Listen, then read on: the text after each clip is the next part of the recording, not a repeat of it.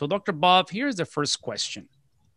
Yes. And if you notice the quotation marks, the implication is that they're quoting either from the video or quoting from the word book. So at least one possibility for the structure and nature of the Bible, it's its redemptive purpose and not a systematized rule book or doctrine book. So here's what we're asking, and could you please expound on that, especially on the nature and the structure of the Bible part? Yeah, I was reading through these questions that y'all sent earlier.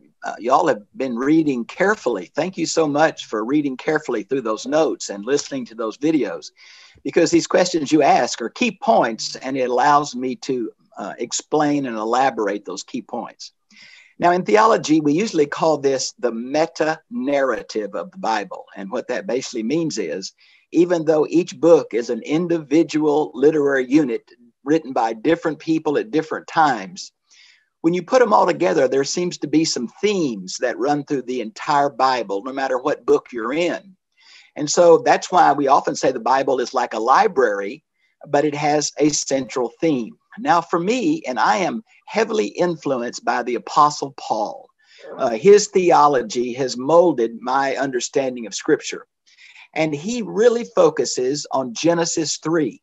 Now, that may surprise you, but the rabbis did not focus on Genesis 3 as the origin of the problems in the world. They tended to focus on Genesis 6 and turn the sons of God into angels that link up with the Jude text about the angels that kept not their proper state. But Paul picks up on Genesis 3. So here's my understanding. Now, tonight when I read these, I thought the best thing I can do is give you a special topic where I talk about this, where all the Bible verses are laid out, because I can't answer these questions in great detail. Now, the special topic that deals with this is one, if you've looked at my commentaries, I put it in there over and over. And I call it Yahweh's eternal redemptive plan. It's under the Y's, of course, Yahweh's eternal redemptive plan. And it goes like this. Starts in Genesis, because you cannot understand the Bible without Genesis. It's the framework around everything else. God created this planet for a place of fellowship. He wanted to relate to man. Now, he made us in his image, Genesis 1, 26 and 27. We know he wanted fellowship because in chapter 3, verse 8, it talks about him walking in the garden, the sound of him, of course. It's using physical language to describe God. We call it, anthropomorphic. But then we have in Genesis 3:15, after Adam and Eve have sinned, we have this first good news. It's called proto-evangel, which means it's the first promise God made, not to Jews, because there are no Jews till at least chapter 12, or at least the end of 11 with Terah and his family. So 3:15 is a promise that through the woman, one is going to come that will crush the serpent's head, but in the process be bitten by the serpent. So I see God's redemptive plan. I usually put it this way to try to get people's attention. Everything from Genesis 3 to Revelation 20 is God cleaning up the mess of the rebellion of his human creatures. So I see this redemptive plan as being the link that holds all Scripture together. In the Old Testament, it's looking forward to this promise. In the New Testament, it's looking back to the major fulfillment of this promise, which is the incarnation, life, and teachings of Jesus' death, burial, and resurrection. The second coming is an important biblical truth, but I want to say it as strongly as I can. The Bible emphasizes the first coming.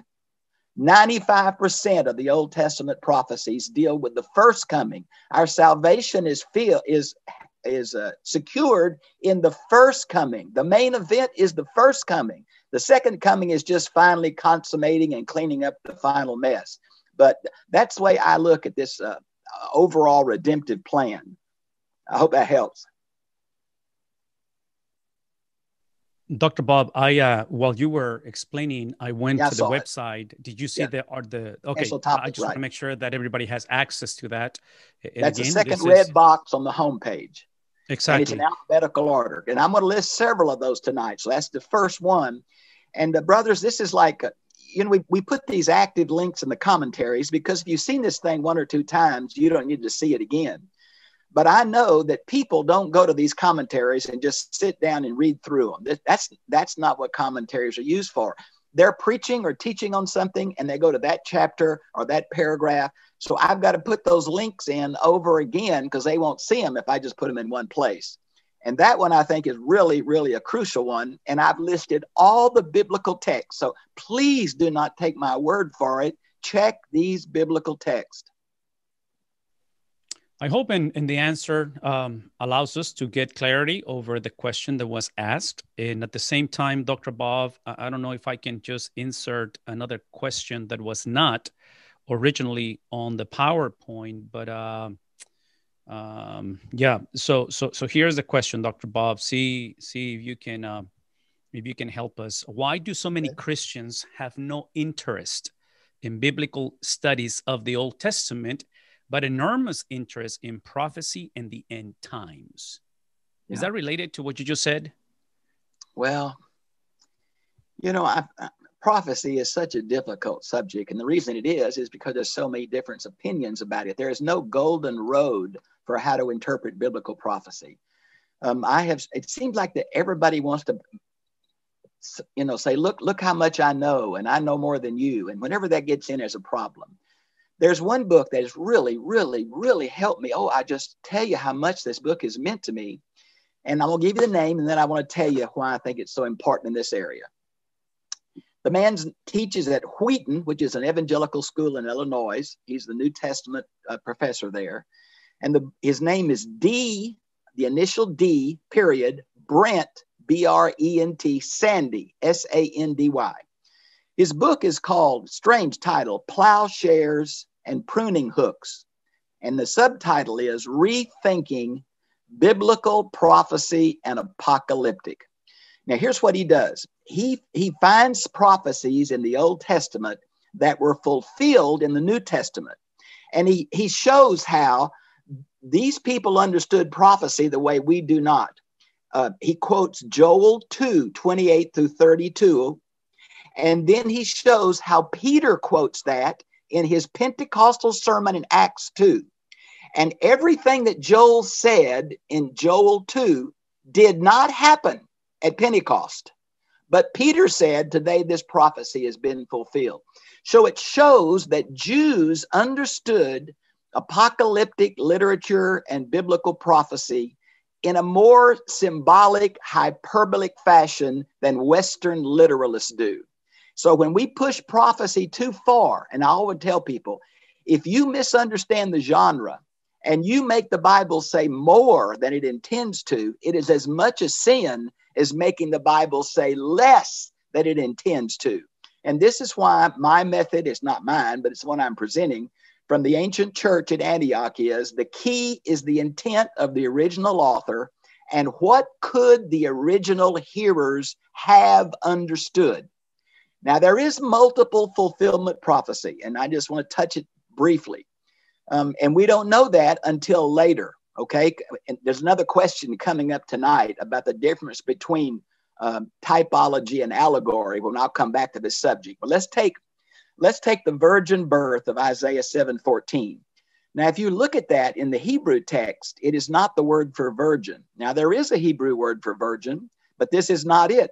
This is the Hebrew word for a young woman of marriageable age. Now, she was expected to be a virgin or she could be stoned, but it's not the specific word virgin. Because if you look at Isaiah 7, this was a sign to Ahaz, and it had to be fulfilled in that day. And if you read the text, it says before this child's old enough to know good and evil, the firebrand, which means Syria, and Israel, who was the enemy in that day, will be gone. Assyria will take them in captivity. So there had to be a historical fulfillment of Isaiah 7 in its own day. But Matthew quotes this from the Septuagint, Greek translation. It is the Greek word virgin, and we believe that Jesus was virgin born. Now that is multiple fulfillment typology. Something happened in Israel that happens again in the life of Jesus. Take example. The Jews are taken into Egypt. So in Jesus's life, when he fled from Herod, his family took him to Egypt. The New Testament authors saw that as a typological fulfilled prophecy. So I wish I had more to say to you. This book has been so helpful to me. I think even those who claim to have a special prophetic insight, I think it's fair for me to ask them, can you show me where you got that in the Bible? Then I have the right to pray about it, study it. And it's not whether I agree or disagree, but Scripture supersedes everybody's opinion in this area. Wonderful, and we're gonna get the links to those references books to you guys as we, put these videos together. Uploaded a Dr. Bob's or Free Bible Lessons YouTube page, which we invite you to go and subscribe. If you search on YouTube, Free Bible Commentary, just the same way that you do for the website, Free Bible Commentary on YouTube, you're going to see a collection of Dr. Bob. I don't know how many videos are on that. I think there's 1,155. Okay. I know there is over 15,000 subscribers. I know that. I just don't know how many videos are in there. But anyways, what we do is we record this, Q&A time, and we put them up there. And we would love for you guys to go and visit and subscribe. Just remind you, Vidal, that most of these books that I have mentioned are in the text of the seminar notebook. At the end of every section, there's a list of recommended resources, and most of these books are listed there. And I'm gonna take the time in just a second, especially for those who will watch this video later, and maybe the first time that you watch the video, or some of you guys connecting right now, I will take you and walk you through how to get to that seminar on the website in just a minute. I need to go to the next question. The common reader, me included, again, this is one of our guys, one of our students, asking the questions, do not know all of the idioms used in ancient times. Say, for instance, the example of Job's wife. The word as curse, Dr. Bob points out, should be bliss. However, the meaning curse makes perfect sense within the context, in this case, verse 10. So how do we go about this when we read quotes from the different characters in a book? Right. Well, now the key is, what does the Hebrew text have? And the Hebrew text has curse, has curse. But Job's wife wouldn't tell Job to curse God. So in that, it's talking about bless. It's just, it is an idiom. It's just like the word hate is not an idiom for hate like we use the word. It's a hate for choosing one you like more. The two wives of Jacob, he hated one. He didn't hate her. He just liked the other one better. Now, these idioms are not just you have a problem. Everybody has a problem. I like British crime shows. Oh, forgive me. They use words. I have no clue what those guys in England are talking about when they use some of these words, because they are specific to that language and that time period. The same is true of the Bible. Many of us don't understand where these literary forms are. Now, the book that has helped me the most, and it's not a real technical book and it's not a real big book, but it's really helped me. And it's called The Language and Imagery of the Bible by G.B. Card, C-A-I-R-D. Now, he has a book on all these different kinds of literary issues, metaphors, hyperbole, Hebrew thought, all of that's there. And so I commend that to you as a really good resource, because usually if something sounds funny in a text, there's a possibility it's an idiom. But it takes some practice, and it's not easy. This is where we just have to trust the translators of our modern Bible to show that to us. But as Bible teachers and preachers, we need to move behind that, if possible, to what the original word meant. And I would say I don't think any major doctrines hang on an idiom, just like I don't think any major doctrines hang on a grammatical feature, because these major doctrines are repeated over and over in very clear ways. We often say in hermeneutics that the Holy Spirit was a very clear writer. He wrote what he meant to say through these people. Now, the problem is that we've got to go back into their day and their history to fully understand that. But it was meant to be understood. It was meant to be clear. And it was understood for the most part by the people who first heard it. Yeah, and that was the question, that there is no, that they do not make any difference on major doctrines, these idioms No, or some of no. these details. What I want to do, again, I just want to briefly show everyone on the website. This is freebiblecommentary.org, and this is how you get to the seminar. And every reference of the books that Dr. Bob is making is found at the bottom of the page as a footnote. So if you look at this red, one of the red windows, Biblical Interpretation Seminar, you click on that, and that's where you find the video seminars, and then you get also the notebooks and even the audio on that. So anyways, keep that in mind. Those are available to you on that. Let me ask before we jump into the next question, guys, and I know we're only dialoguing with us here on Zoom, but any questions so far for Dr. Bob, expanding or, from everything that you have heard so far? Are we good to go? Should we move to the next one? Anybody? Good. All right. Awesome deal. Let's move into our next question. And on this next question, is the Psalms as a poetry genre part of wisdom literature? That's kind of the question. And if the answer is yes, is it because of its structure and form? What's the reason behind? Yes, I want to give you two special topics now because this is a rather technical subject. Because I'm not sure about Spanish, but in English, poetry to us has a rhyme to it, a sound component. But Hebrew poetry does not necessarily have a sound component. It has a thought component, and that's confusing to us. 1/3 of the Bible is in poetry. Now, one part of the question is, how do we know it's poetry? It is very difficult in the Greek New Testament to tell the difference between poetry and what we call elevated prose. But in Hebrew, there is a certain pattern. Now, Hebrew has an accent mark on the word, and these accents start having a beat to them. That's how you've probably seen cantors or rabbis at the Wailing Wall. When they read the scripture, they kind of bow in a rhythmic form. Well, that is this beat. And there are certain beats that tell us it's poetry. One example is a 3/2 beat is very characteristic of a funeral dirge. There are other patterns that we find. So there are two special topics that I think this will be helpful. One is Hebrew poetry, where I try to explain the different kinds of parallelism. And this is a rude comment, and I mean it to be. If you know nothing about Hebrew parallelism, you cannot interpret the Psalms. You just can't, because the lines are either saying the same thing, saying exactly opposite, or building to some kind of summary. Now, if you're not familiar with that, you just take one line of poetry and make it say something when that's not the way that Hebrew parallelism worked. Now, the other special topic is wisdom literature. Now, there are more kinds of wisdom literature than there are just poetry.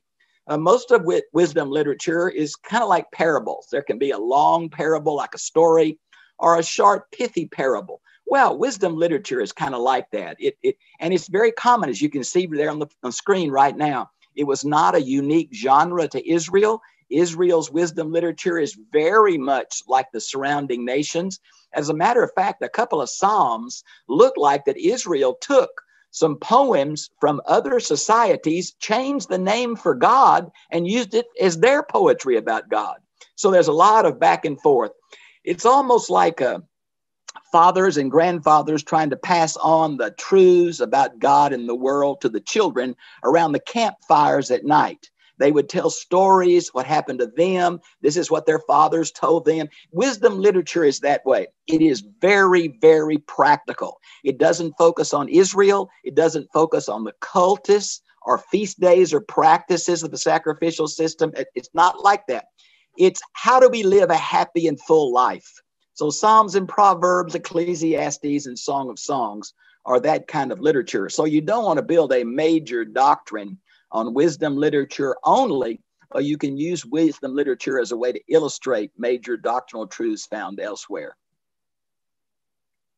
One of the questions that we have coming up right now has to do with video number 9, where you have mentioned how the word if can sometimes be translated as sins. Yes. which of course would change the way we interpret the scriptures. Yes. So the question Let is, me do let you me have deal with any that. examples Sure. on your I do. website? Yes. Yes. Let me get into that because I think there's only two commentaries I know about, A.T. Robertson and mine, that tag every conditional sentence in the New Testament. Now, to find out about these, you'd go to Greek grammar on the special topics. Now, if is a certain class condition. There are 4 classes of conditioned sentences in Greek. This is not my opinion. This is not your opinion. There are textual markers that absolutely clarify which one of these conditions it is. Now, what you're talking about is the first class conditional sentence. It is assumed, the statement is assumed to be true for the literary purposes of the author. Now, it's not true to reality every time because sometimes it's used in sarcasm. But let me tell you the one that I like the most is Romans 8:31, where it says, if God be for you, who can be against you? Well, some days the devil beats me up so bad because of what I did or didn't do. I wonder, is it a condition that God may not be for me? No, no, no, no. That scripture is saying exactly the opposite. First class conditional. Since God is for you, who can be against you? Now, see, that's that first class. Now, there's a second class that Jesus used a lot where he makes a false statement to accentuate a false conclusion. He does that a lot, and it's very powerful. Third class condition just means potential action. It's the most common. Fourth class condition is either a prayer or a wish. Now, this is not my opinion. These are marked grammatical features of the Greek New Testament. Every time one of them appears in the New Testament, I have marked it and identified it in my commentaries. Let's move into the next one on our questions. And we're going into the Bible primary gift is the guide, not the guidelines. Knowing and following the guide until you become like Jesus is the second goal of Scripture. How do we practically do that? And I guess the question has to do with the knowing and following him. Well, this is a great question, and I wish I had more insight on it. This is the issue of discipleship. But let me go back to say this.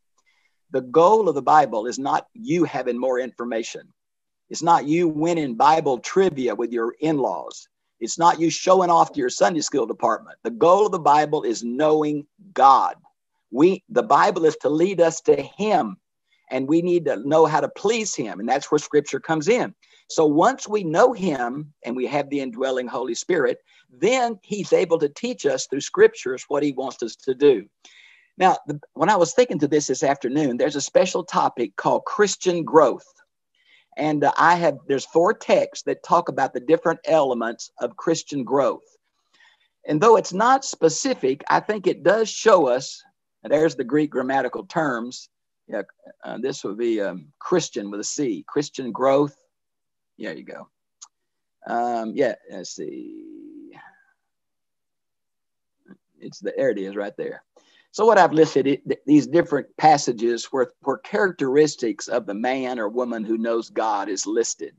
And I think this gives us some idea of the goal of our lives once we know God. These kind of things are meant to characterize how we treat other people, so those other people would be attracted to our God through Christ because there's a difference in us.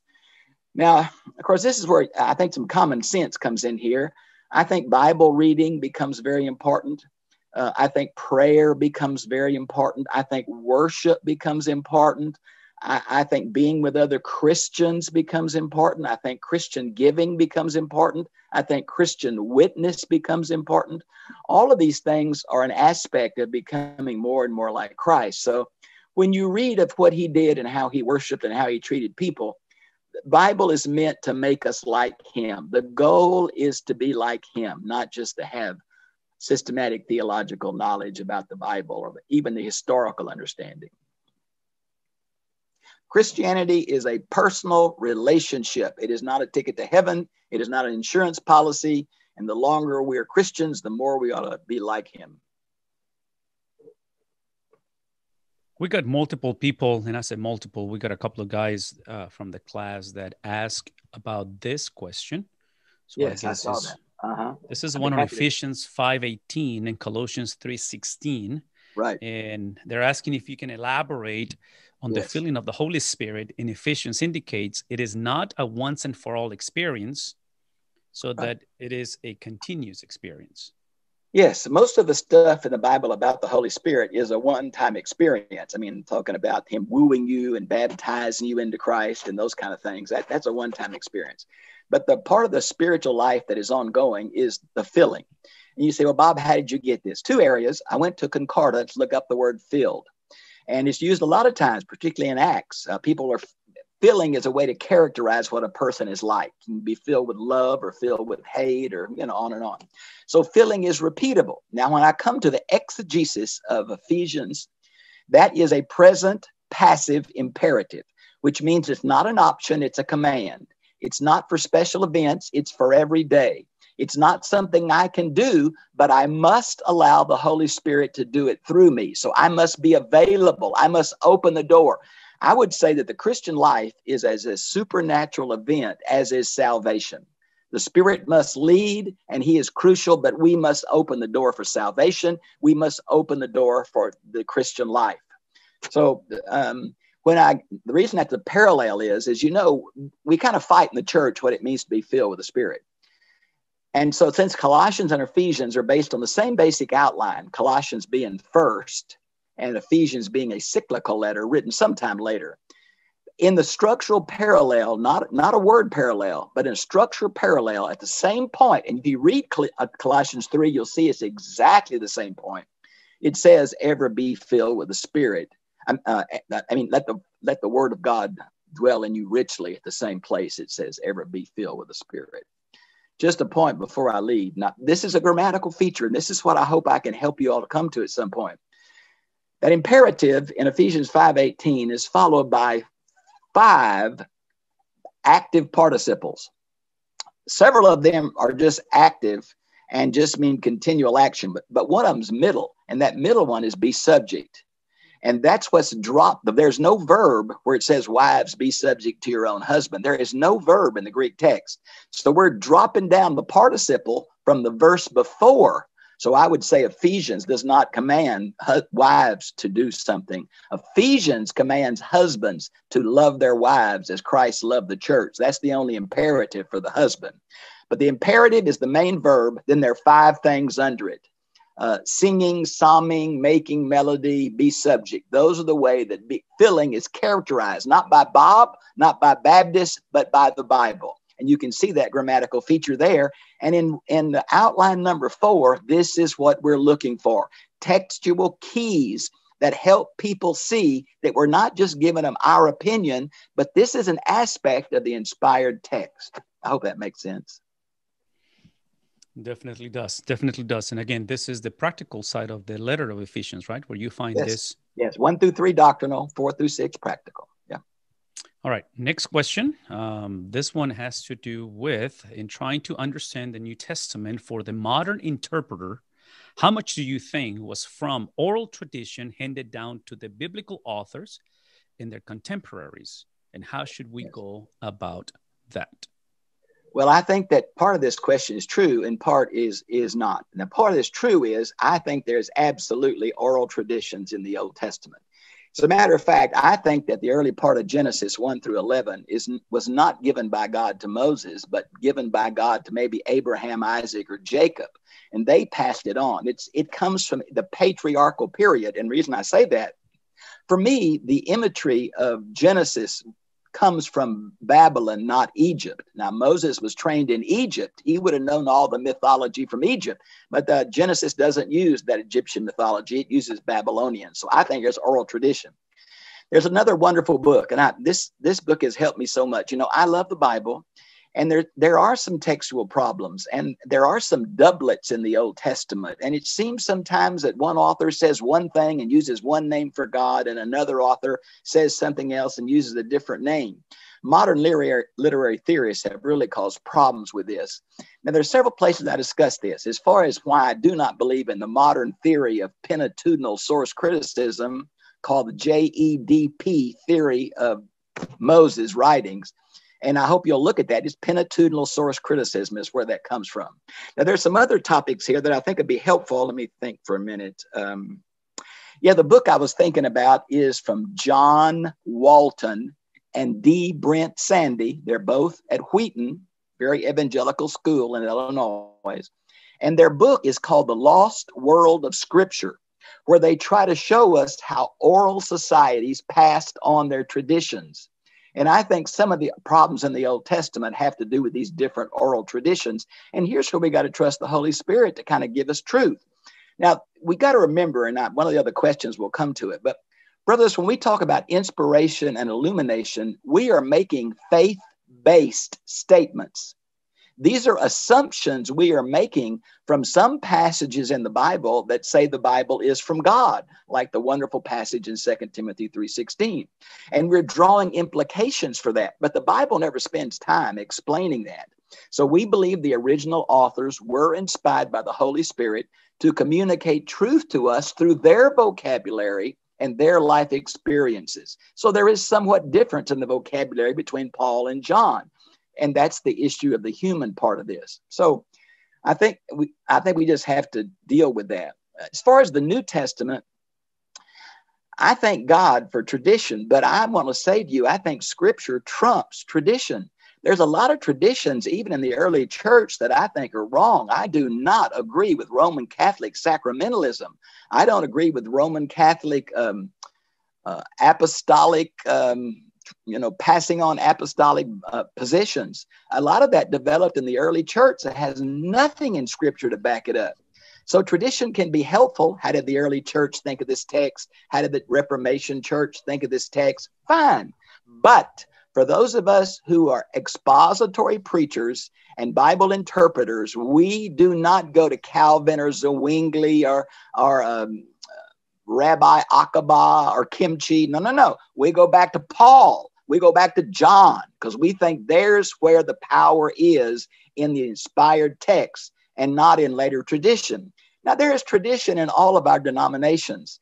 And some of this tradition is good because it keeps us from sin. But when someone mandates it, like you must fast this often, you must pray this often at this time, you got to eat these foods. When they start doing that, even with sincere motives, they are out of scriptural evidence and out of authority, in my opinion. We're coming closer and closer to the end. Nathan held that book up. Go back to Nathan in a minute. He's got that book. Okay. Yeah, hold that up, Nathan. See that right there? That's the lost world of Genesis. That's another one of John Walton's books. It's a series of the lost world of. I love that book on Genesis, and you'll like this one on the lost world of Scripture too. Thanks, Nathan. Yeah, there's also the lost world of Genesis 3 and the lost world of the flood. And Adam and Eve. Lost world of Adam and Eve too. Yeah, all My by John favorite Walton. one, though, is he's got one called Genesis 1, an ancient cosmology, which in my opinion really solved a lot of problems in the Genesis. Genesis 1, an ancient cosmology. Do you have that one, Nathan? No, I don't think I have that one, but I have one that I think is similar called Ancient Near Eastern Thought and the Old Testament by John Walton. Yes, that's he put that together. That's like a systematic theology of the ancient world. So he goes into subjects and tells you what Egypt thought or Babylon thought or Sumer thought. And so it kind of lays out ancient Near Eastern mythology. And of course, there is some connection between the Bible and ancient Near Eastern mythology. There just is. Of course, for those of us who believe the Bible was original, and the rest happened after the Tower of Babel, when people got away from the true traditions and made up their own. So There's just one other book I'd like to recommend as well. It's written by a lady scholar by the name of Sandra L. Richter, and it's called The Epic of Eden. Now, this book here, I don't know if you can see that. Yeah, we can see it. This book here has an opening, an introduction called The Dysfunctional Closet Syndrome. And it basically helps people put the story of the Old Testament together. And basically what she says is she calls it the dysfunctional closet syndrome. And the reason why she says that most people don't know how to understand the whole story of the Old Testament from Genesis to Malachi is because it's akin to all the clothes just lying in a huge big pile on the floor. Nothing's on the coat hangers, nothing's in order. You don't know where anything is. You don't know where to start. And she said that's kind of how a lot of new Christians are struggling to understand what the Old Testament story actually means. Yeah. And so she puts some structure on it from the opening chapter, and she really goes into an awful lot of the ancient Hebrew, the ancient Hebraic cultural mindset, and discussing the mindset of the ancient world in the ancient Near East. And it's very, very helpful. So I'd thoroughly recommend it as well. I use the same imagery when I talk about Revelation, end time events, because I think it's like a family album.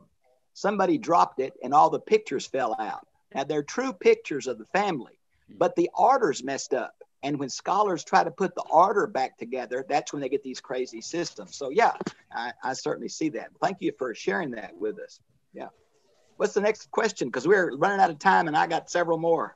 We are running out of time, so we're going to go to the next question. And this one has to do with what do you mean when you say that this is not the world God intended it to be? Yes. Here again, I'm going back to Genesis. I think we see the Garden of Eden as a place where God prepared for fellowship with human beings made in his image.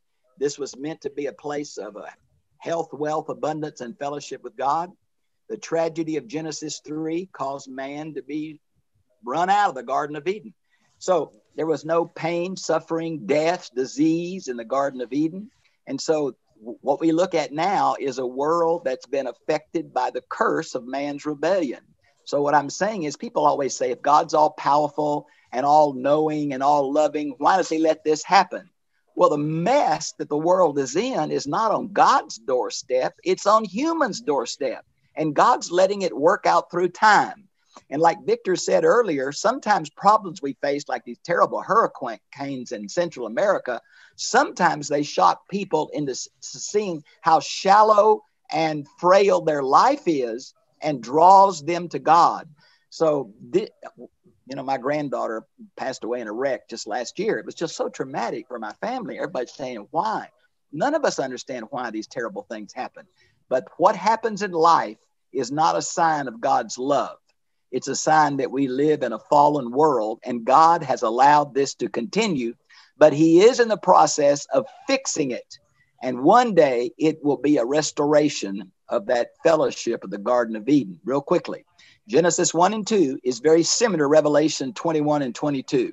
It's man and God in a garden with the animals. So I think the best imagery for heaven is a restored Garden of Eden. And I think one of the questions, Dr. Bob, that people may have when they go through those experiences, and I'm thinking again of what just took place in Central America with the hurricanes, is what do you do in the meantime? Well, the Lord fixes and restores all that. Well, what is the church called to do in the meantime? Yeah, I think what we do is when we face the world's problems and have a different attitude and face it differently, the world takes notice. Because I think the most powerful witness to a lost world is how Christians handle problems, disease, and setbacks. And when they see that we have a biblical worldview that's different from theirs, and that we can face these problems even with joy, look at Romans 5, 3, and 4, it's a powerful witness to the world. The little book that's helped me here is written by a Quaker lady from England called Hannah Whitall Smith, and it's called The Christian Secret of a Happy Life. I give that to people who are really struggling with circumstances, because basically it says that God is with us and for us, and I believe that, so we can't let circumstances be the way we know he loves us and he's with us. Let's go to the next question, and this one has to do with God is ultimately unknowable versus knowable in his scripture in Christ. What do you mean by in Christ? Well, let me go back real quickly. And this is, of course, is one of the paradoxes that I list. And the unknowable comes only from one book of the Bible, and that's the book of Ecclesiastes. And the Ecclesiastes is a book that cult groups pull proof text out of this book all the time because it is a sarcastic book. And basically, I think this author is saying this is what life would be like if there is no God. Now, that's, I think, the basic approach to that book. So he basically says we can't fully know God. We have to trust him. It's like the book of Job. Job never knows about the meeting in heaven. He never knows why all these things came on his family. But what he's told is you need to trust me. And so I think that Ecclesiastes is the same thing. So I think God is knowable in Christ because I believe that the Old Testament's inspired, Matthew 5, 17 through 19. But I believe the ultimate revelation of God is not the Bible. The ultimate revelation of God is the living word. There's a whole lot that Jesus said and did that's not recorded in the New Testament. So the ultimate revelation of God, the final revelation of God, and we have all we need to know him, is in the New Testament, but it's Jesus. And you can see that again in Matthew 5, when in verse 21 through 48, Jesus says, you have heard it said, but I say unto you. And in those series of little paragraphs, he changes rabbinical thought of his day, and he even changes Deuteronomy 24, Moses' teaching. Holy moly, Jesus changed Moses' teaching? Yes, he did, which shows his ultimate authority over Scripture. And in Mark 7, he says the food laws don't apply anymore. It's not what goes in a man that defiles him, it's what comes out, parenthesis, thereby negating the food law. So Jesus has authority even over the Old Testament. Revolutionary. Definitely is. All right, next question, Dr. Bob. This one has to do with, is the popular concept of generational curse biblical? Yes. I'm hard pressed to give you a whole lot of good Bible answers on this because I have an opinion, but I'm not sure how much my opinion is based on the Bible. I started thinking about this in the 10 Commandments, where it says the sins of the father are passed on to the children to the third and fourth generations. And it seems like that familiar spirits pass through families. I can't give you a lot of documentation from the Bible, but in my ministry, that has certainly been true. I always recommend for people who adopt somebody that there needs to be a prayer, a special prayer at the beginning of that adoption practice with the family that basically says if there is any evil from the past, in Jesus' name, to block that off and stop it. I think that's safe because I think there are familial spirits who move through families. Now, can I back that up a lot? No, I cannot. So let me again say a couple of things. I have done a special topic on exorcism. And in that special topic on exorcism, I've listed the 5 books that I trust because there's so much weird stuff in this area. And these are books that have helped me through the years. Probably the most helpful one is by a German evangelist named Coach. It's called Christian Counseling and the Occult. And you see it there on the screen. And that has really helped me because if we can explain it through a problem with medicine, a problem with marriage, a problem with mental illness, we ought to do it. There's not a demon behind every problem. But friends, there are demons. And sometimes an exorcism prayer is what's needed. And the only example we had, there's so little information in the Bible. I wish we had more. Roman Catholicism is where a lot of these formulas and methods come from. But again, that's not inspired. So Jesus said, be gone, and that did it. So in his name, we have power in his name. So I commend these books to you. They've been really helpful to me in this area, and I hope they're helpful to you.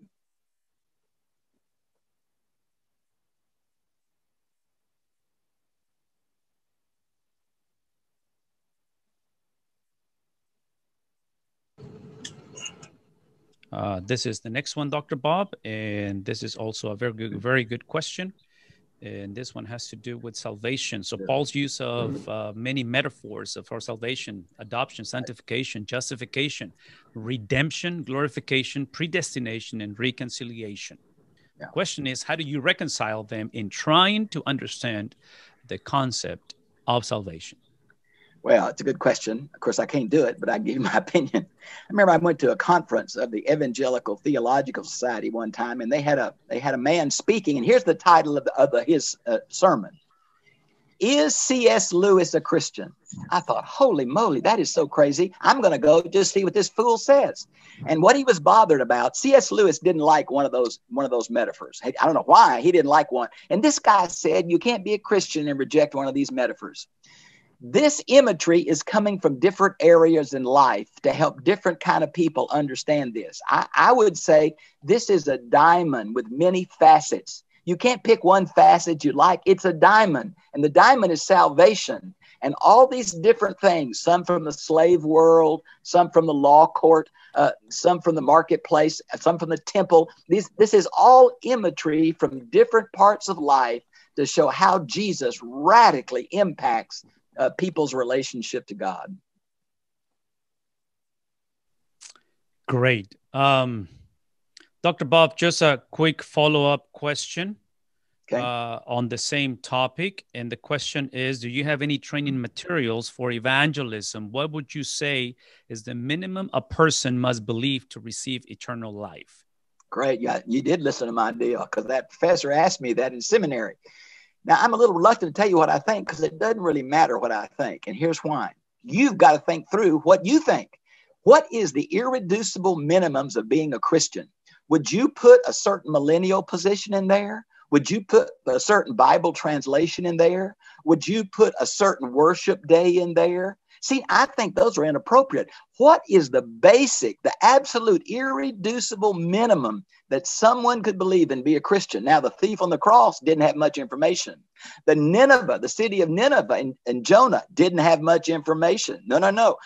I think it has to do with who God is, who Jesus is, the trustworthiness of the Bible, and that he wants us to know him in a personal relationship. Now, that's where my bottom line comes. And when people start saying, well, and add all this other stuff, there's an ancient church father, I've forgotten his name, but he has this slogan: in essentials, unity; in peripherals, freedom; in all things, love.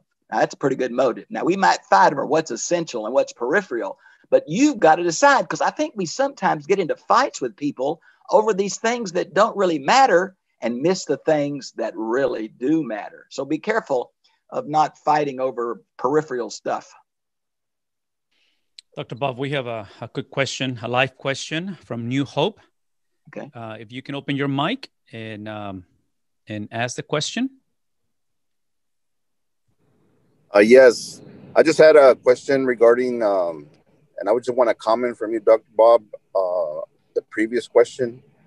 I was taken back to a situation I had, a desperate mother needing help for a son, and they called me from Chicago.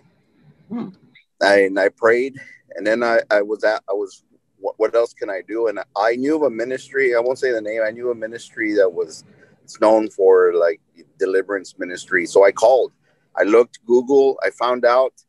Turns out they had a campus in that neighborhood where this person lived. So I called on behalf of the mother, told them the situation. I said, are you able to go help that? Apparently something demonic, whatever. And then I believe it was it's a doctrinal teaching or mentality, because the response of the person, she told me the pastor was not available, but she said, is he saved? Yeah. And I said, I don't believe so. And she goes, well, deliverance is for the saved, so I don't think we can help him. And I got stuck. And to me, I'm very different. I was like, I asked, I said, God, what can I respond here? I mean, at that point, it was years ago. And then I just asked her. I was brought to me. I said, can I ask you a question, ma'am? I go, was the man of Gadara saved? Yeah. And she stopped, and she couldn't answer. She goes, you know what? Give me your name and information. I'll call you back. And they never did. Well, that's a good point. And I would say this. I sure think it's a whole lot easier if that person knows Jesus, because it might not be demon possession, but demon influence. But you're right. I think we have the right in Jesus' name, in the presence of evil, to rebuke it in Jesus' name. Now, I just don't do this a lot. It kind of scares me, to tell you the truth. But I get nervous about deliverance ministries. But brother, I think some of them are valid and needed. And everybody I've known as a pastor who did this was always ostracized by other pastors and made fun of, except when someone in their church needed some help. So I think we ought to recognize this as a valid spiritual gift. We ought to be informed enough that if worse come to worse, we must deal with it in a biblical way. And we need to be able to give some resources to family members of how they can find further information. So I hope you will go back to that special topic on exorcism. Those 5 books are the most sane and logical explanations of this area that I've seen. I certainly believe in the demonic.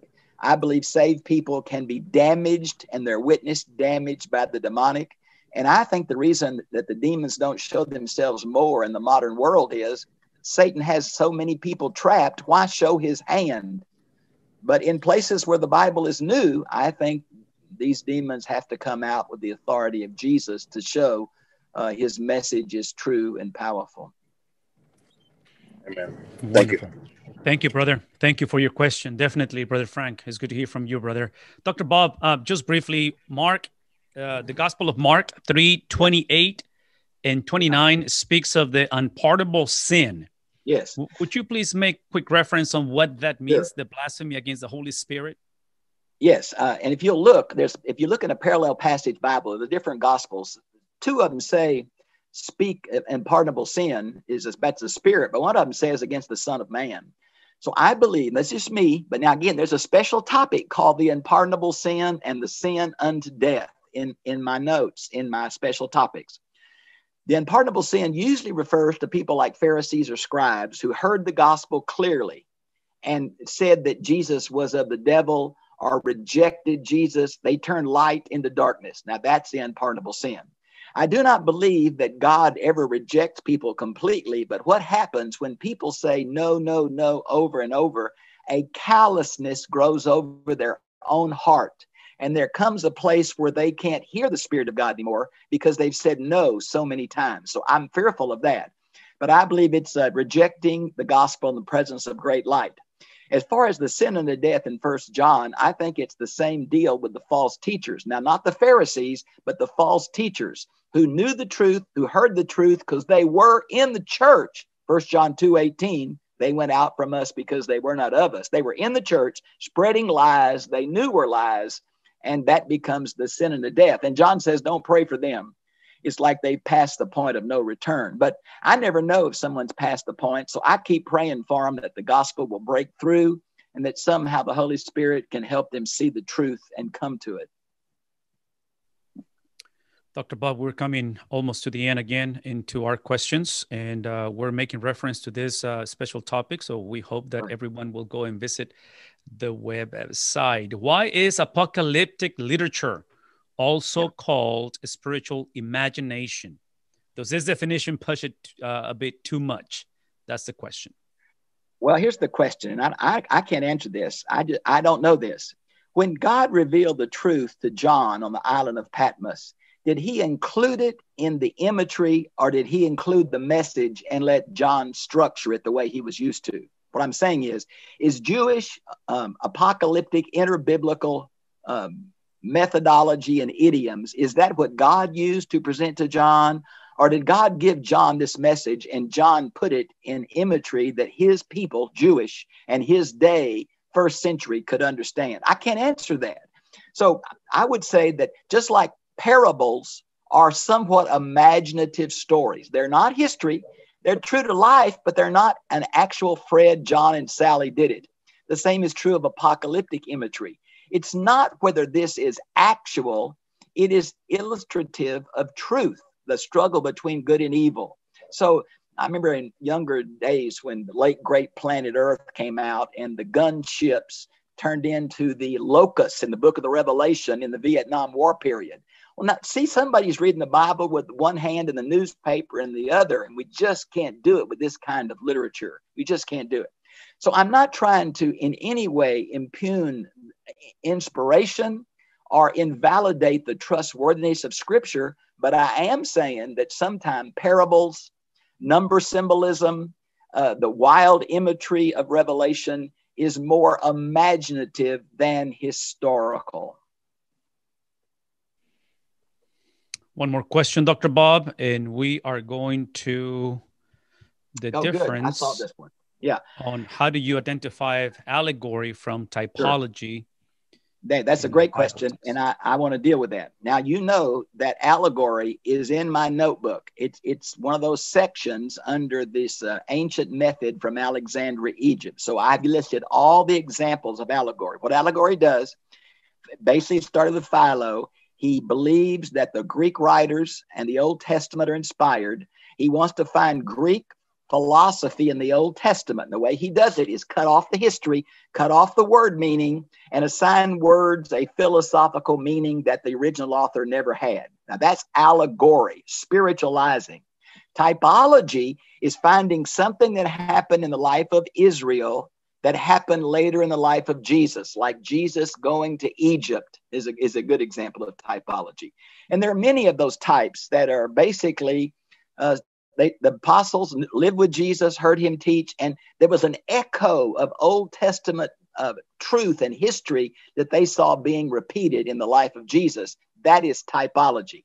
There is a special topic in that second red box called typology, and there is a special topic called allegory as a special topic. Much more information there. I'm sorry we don't have longer to do these really good questions.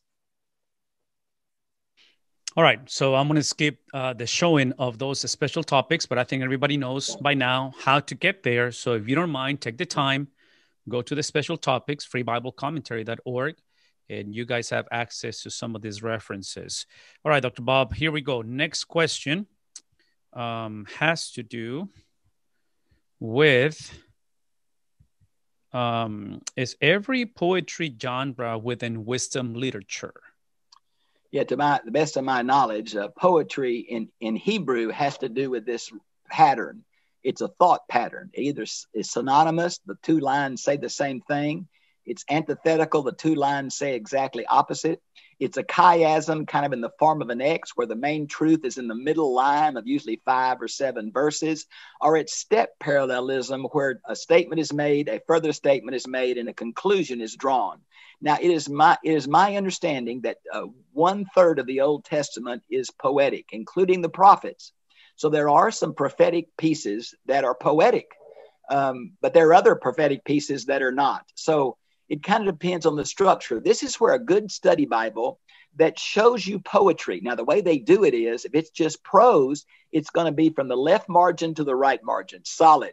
If it's poetry, it's going to have a line and a lot of space. That one line and a lot of space is the way modern translations show you that they believe this is poetry. And that's where you've got to know to compare the next few lines and see if they're saying the same thing, saying the opposite thing, or building to a climactic statement. Okay, next question. We're almost done. And I changed the color on this one because that reminds me that we're coming to the end. Okay. If sin affects us even after salvation, how do you think the biblical authors chosen by holy men escaped it when under a special spiritual leadership called inspiration? Sure. Well, we can see the effect of sin, illumination with the diversity on opinions and commentaries, but not under inspiration. The Bible seems to have one unified message from several different authors. Yes. Well, first I would say I do believe all human beings, even after salvation, are affected by sin. And I get that from Romans chapter 7 and Ephesians chapter 6. There is a struggle before salvation, but even a more intense struggle after salvation. Now, I'm not sure we can bring this into the New Testament in this sense. You know, it is true that let's just take Peter. Peter is obviously inspired, but Peter really did some stupid things. And Paul had to really fuss at him for doing things that just were not appropriate. All human beings do inappropriate things, but we believe, this is a faith commitment. We believe that the Holy Spirit led these authors of the New Testament to accurately record what God did and what it meant and pass it on to us. Now, that's a faith commitment, but we all assume it. It is true today that, and I've said to you before, I wish I knew why so many godly, prayerful, sincere, trained men of God disagree. I do not understand that. Now, is it because they don't have a proper hermeneutical approach? Is it because there's something in their personality for dogmatism or showmanship, or they have been undue affected by a certain denominational perspective? I just can't answer that, but all of us have to remain teachable and humble and open to more light from the Bible and the Spirit. We never arrive theologically. We're all in process. We're all seeking truth, and we all want to please God. And sometimes we disagree. So the best we can do is be honest and faithful and loving in what we believe and not demand that people agree with us. I usually say, and I think I'm going to end on this, if you think your theology is God's theology, that is the most arrogant statement anybody can ever make. All of us are broken. Through the mercy of God, he's put us back together, but we're still broken. Even called, gifted modern Christians are broken. So we've got to be gentle with each other.